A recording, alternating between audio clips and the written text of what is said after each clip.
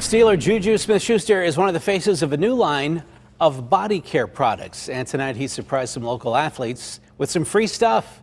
Bob Pompeani was there. Aliquippa High School is rich in sports tradition, as many of you know, especially when it comes to football.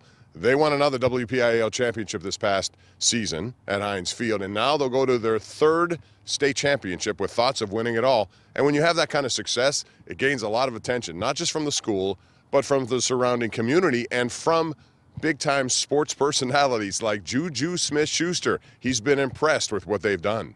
JuJu's success on the field has led to several endorsement opportunities off the field, including his partnership with NBA legend Kobe Bryant and other big stars on a new skincare line called Art of Sport, AOS. JuJu was so impressed with the Aliquippa run to the state finals, he had a gift waiting for each player at their lockers when they ended practice today. I hope this brings added energy to the team, and remember to leave everything you have on the field. JuJu. Additionally, we have one last surprise for you. The Pittsburgh Steelers have invited all of you to Heinz Field for our upcoming game to celebrate this amazing season.